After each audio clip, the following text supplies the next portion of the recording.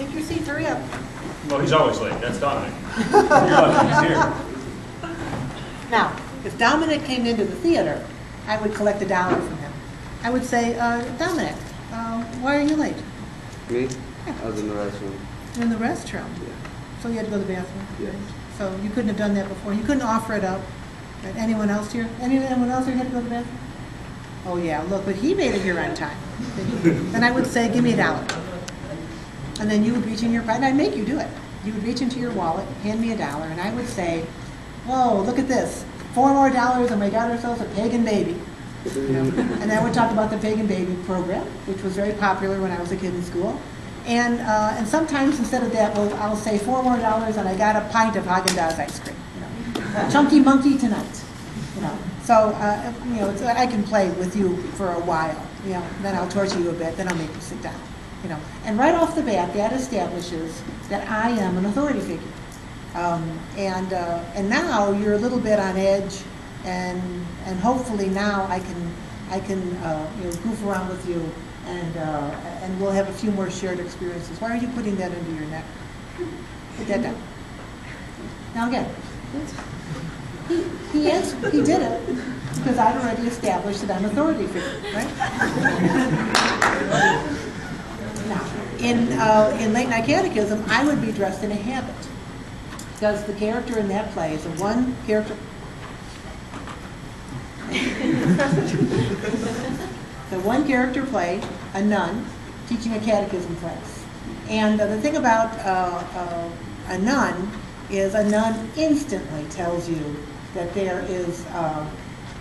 there's going to be discipline in this class. So right off the bat, if you've had a nun as a teacher, you're thinking, oh my God, you know, and we hear people gasp when the nun comes out on stage because they're thinking they're back in 3rd grade.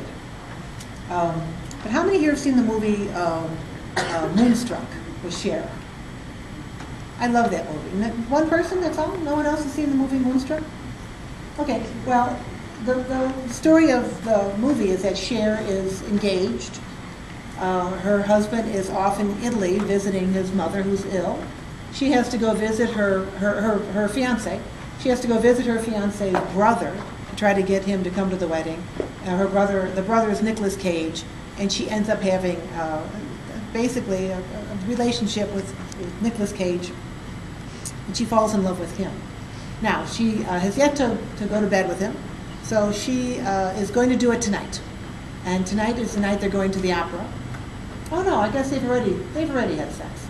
But she's going to go to the opera with him because this is their first date, and she really wants to look good for him. So she ends up buying a really sexy dress, and as she gets her hair done. As she leaves, knowing full well what she has in mind, she exits the store, and who does she plow into? Husband. 2 nuns. Now, the movie makers used that nun image because the nun stands for what? Purity. Purity. So they wanted us in the audience to immediately know and laugh at the fact that Cher's got something totally different on her mind, and yet these nuns have been put in that movie to elicit a response. So that's the kind of response that I'm trying to get on stage. Sort of a visceral, oh my goodness response. Okay? So now, I'm just going to show you a prop. It's a simple prop. It's something that we use in the show all the time. Okay?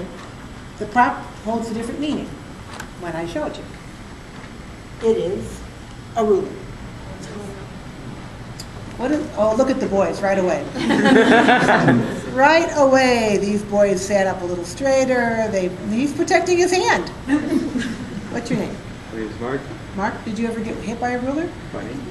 Plenty, right? Many times. Who hit you? Mom. Your mother. Oh. Your mother a Catholic girl? Yeah, she was Catholic, so she was raised with nuns. And Nun, his grandma was also. His grandmother and his mother were raised by nuns. Hey, pay attention. Okay? So the grandmother and his mom were raised by nuns. That nun taught them something about the ruler, which I just used, to very good effect because it shut you guys up, right? The ruler, it's nothing more than 12 inches of wood.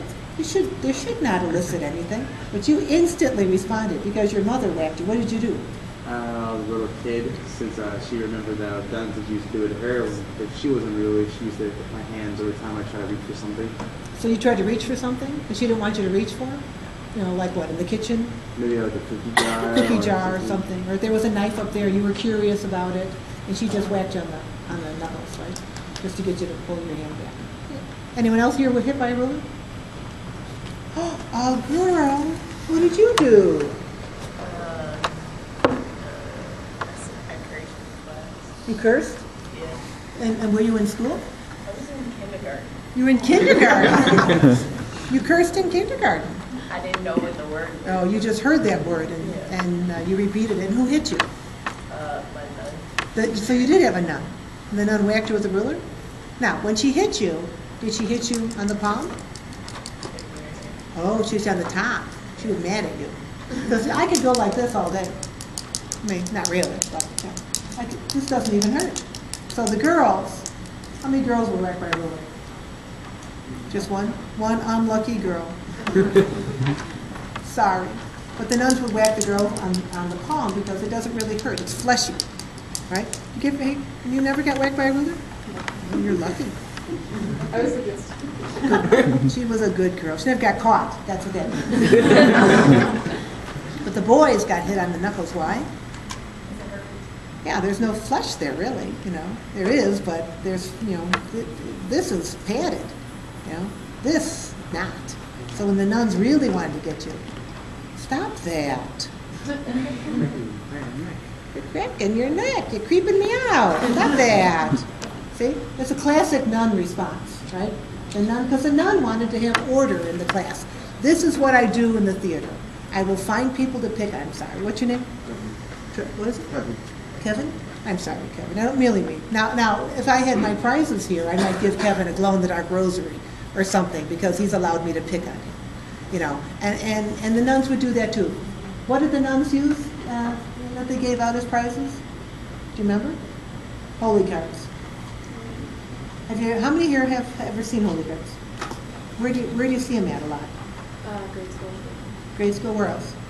Funeral homes, of course. You know, holy cards are the baseball cards of the Catholic faith. You know, no, it's true. You know, and we collected them, right? Usually at funerals.